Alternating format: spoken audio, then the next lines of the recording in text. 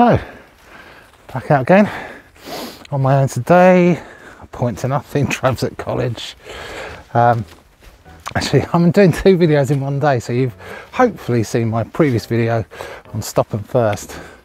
But the rest of today, I'm actually on a walk now. You see all the gear. So I'm doing the Bignor Park Estate, number 11 out of the top 12 country estates in the South Downs National Park that own 25% of the park. So that's about 100,000 acres out of 400,000. This one is a bit of a minnow because it's 1,123, I think, at the last count. So, where am I? I actually parked on the edge of the Barlavington estate, but that's another story.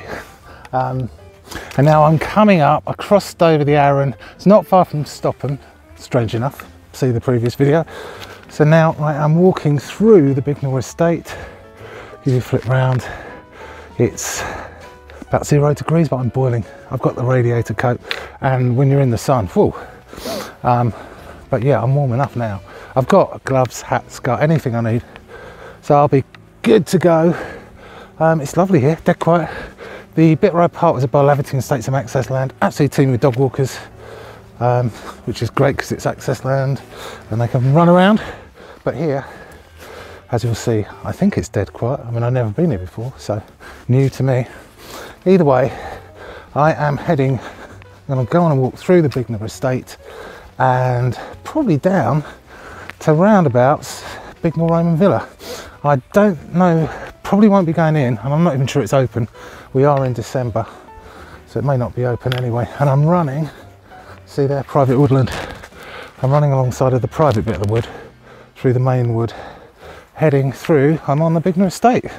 So, I shall push on, and I'll give you some proper detail, more detail of the estate in a little bit. Catch you soon.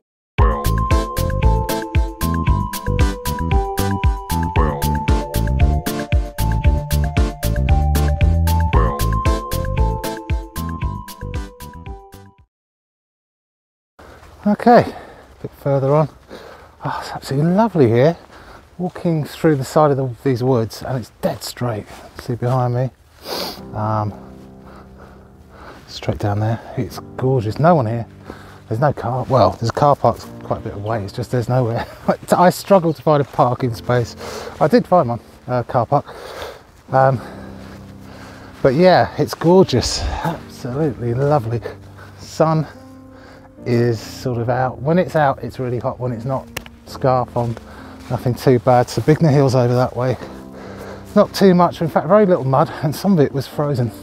So I'm heading down towards Bignor Roman Villa. As I say, I may not go in there today, but yes, Bignor, let's get back to it. So Bignor Park Estate, the 11th out of 12 big estates, own 25%, as I keep saying, 1,123 acres, so a bit bigger than Stopham. So, in the mid 14th century, it was owned by the Earls of Arundel. You're going to come across them, or Arundel Castle, quite a lot in this series, strange enough. Major landowners. Yeah, apparently, Bignor was originally used as grounds to fatten deer, I presume, for hunting and eating. They used to like their deer back then, big on venison. And then in 1584, it was bought by someone called Richard Pellat, P-E-L-L-A-T-T, who built the first manor house, or the first one to our knowledge. And then it was sold in 1712 to somebody called Nicholas Turner. Hang on a sec, I'm just negotiating a little bit of mud. It's not too bad, but I need to keep my eyes on it. In fact, I'll stop for a sec. So yeah, and then in the 19th century, it was bought by a Cornish tin miner called John Hawkins. Back in the day, yeah, Cornwall, well known for its tin. I think there was lead. A lot of people made a lot of money. And then the current house was built from, or between 1826 and 1829. So massive history, goes way back, this estate. And then in 1914, part of the house was used as a hospital by the Red Cross and closed in 1919. Obviously we know what that's for, World War One. So they used part of the hospital for that. So that's a bit of a past history. Again, all goes back to medieval state. Sounds less of a hunting park this time than, yeah, a deer fattening park. So they probably just let the deers run wild. I'm assuming if any of the peasants, the feudal peasants tried to take them, they would have been hung, but there you go. That was the way of things, the private estates.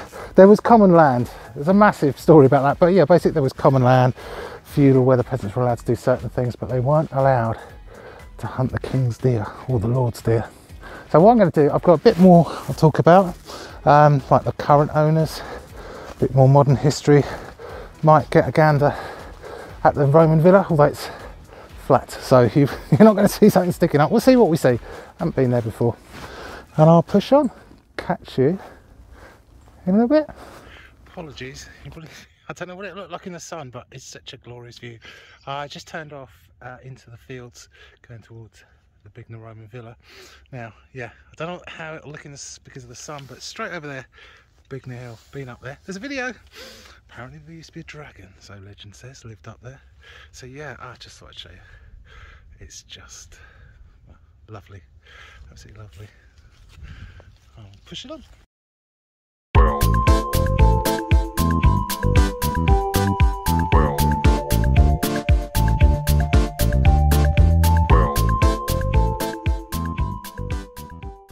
Very quick, again, straight up there, you can probably see it. I think that must be the manor house, Bignor Park Estate house. I will check, but it's a great big house that looks like an estate house. Just crossing a field. Honestly, it's lovely. Just thought I'd show you. I might be wrong, but I will check. Right, carry on. Okay, I am now at Bignor Roman villa. Hope you can see it. I've got the sun in my face, but hoping you can. As I suspected, because it's December, winter time, it's shut. I will put it on my list at some point, maybe next year.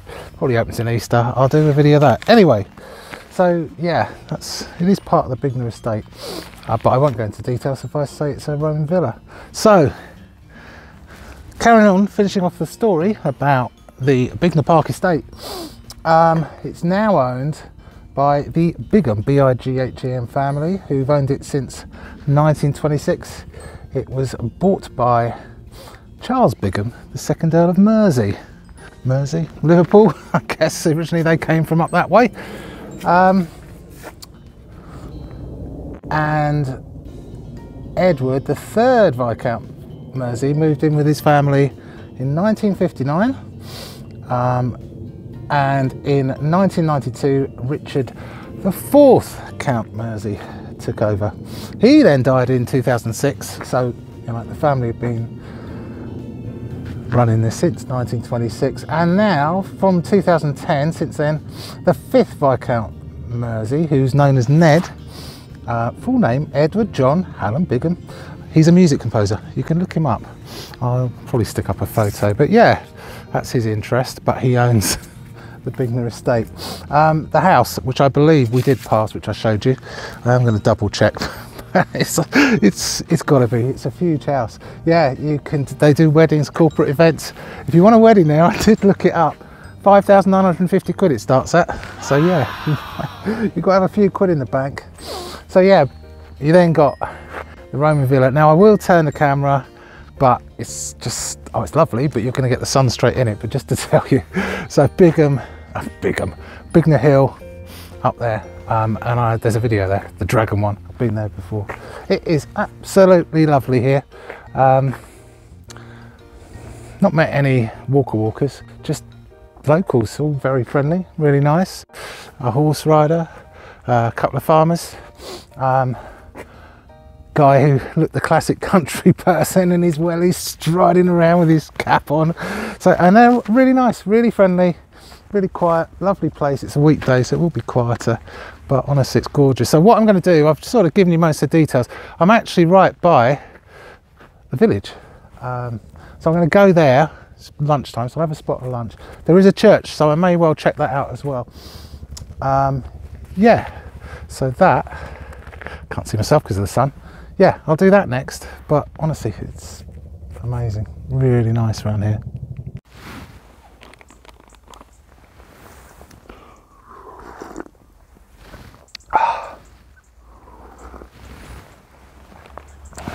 Cup of tea, pork pie, lovely jubbly. I'm at the church. It's called Holy Cross Bignor. It's a lovely place. Oh, but you need to win the lottery if you want to get a house here. Just a lovely village. There's a few cars, but it's not like a throughway. Anyway, I'm gonna have my lunch and I'm gonna give you a quick tour around the church. It looks very, very old. So yeah, I'll eat and church. Okay, I've had lunch, so I thought I'd show you the Holy Cross Church, Bignor. West Burton 1, it mentions a Roman villa. Yeah, honestly, it's dead quiet here. Such a lovely place. But you need to be a lottery winner, is my guess. It looks really old. I don't know anything about it. I hadn't researched the village, but I saw the spires in the distance, spire, so I thought I'll have a look. So we shall find out together. They normally have a little bit of history inside them. I've already checked it's open, if I'm honest.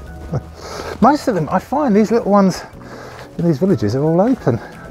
I'm sure I haven't been to many in towns, but I'm sure like you go into a small church in Brighton and they're all locked, except on Sundays.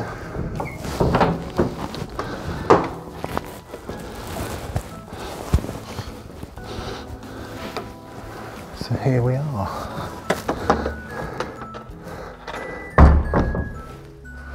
Just village church. Sorry if it's a bit dark, that's because it's a bit dark. Yeah, those books, there's no books about the history. Church of the Holy Cross. Let me see if I can find something there. I have to say I haven't got my glasses, so I might struggle. What I may do is, if I can't find out when it was built, I'm sure it probably goes way back to Domesday Book and then it's been done up since then. I shall chuck some stuff up. I'll try and look it up. But yeah, lovely little church. Yeah, there's no big information things on the wall, but it would have been the church for the village and the parish. Well, it's in Latin. Get my daughter, she's good at Latin. Yeah, I'm not even going to try. We'll be standing here for half an hour. But yeah, definitely been around a while. You can see from the old brickwork, and it's probably been rebuilt. But then normally, some of them, a lot of them go back to Saxon times. Obviously the Romans were around here. So yeah, it's probably pretty old. So there you go, I'm going to head off back through the estate now, and I shall catch you in a bit. Actually, I'll just take you outside again. Yeah. Oh God, that's because I'm doing it one-handed. Oh, let me shut the door. It's just to show you how quiet it is. Yeah. There's the cemetery. Looks pretty old. Can't see any dates. Do you know, I can't see any dates. October. Wow, that looks like 1732. No wonder I can't see the dates on it. 1771. Wow. Yeah. Some of these go back, which is why they're very difficult to read, but absolutely lovely here. As I say, I'm gonna head back, so I'll catch you in a while.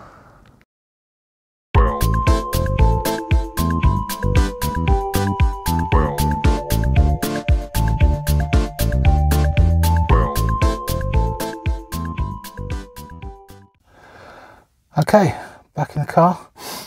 The car park I'm in, it seems to be dog walkers heaven.